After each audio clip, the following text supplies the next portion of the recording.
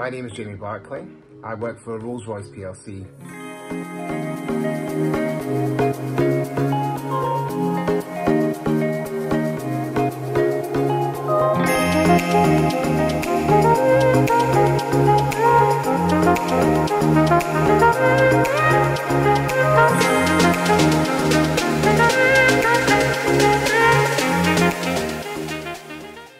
I'm in a new role actually of manufacturing services executive. I'm just starting the role. Prior to that, I've had a number of operations leadership roles in Rolls-Royce.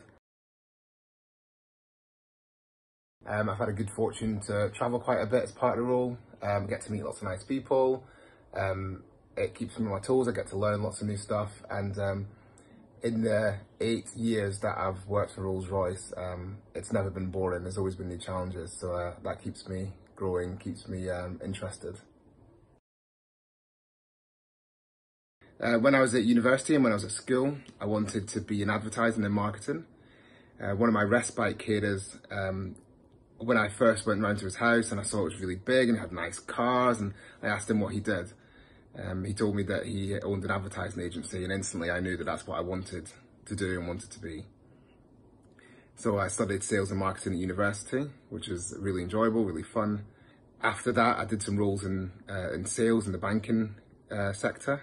And then I fancied something a little bit different, joined Rolls-Royce as an improvement engineer, and then off the back of that, did a variety of different jobs, such as head of programs, operations, business improvement roles. If I had any advice for young people in care or care leavers, I'd say to be self-driven, self-motivated, and try and get as much as you can off your own back. But where you need help and where you need support, shout out.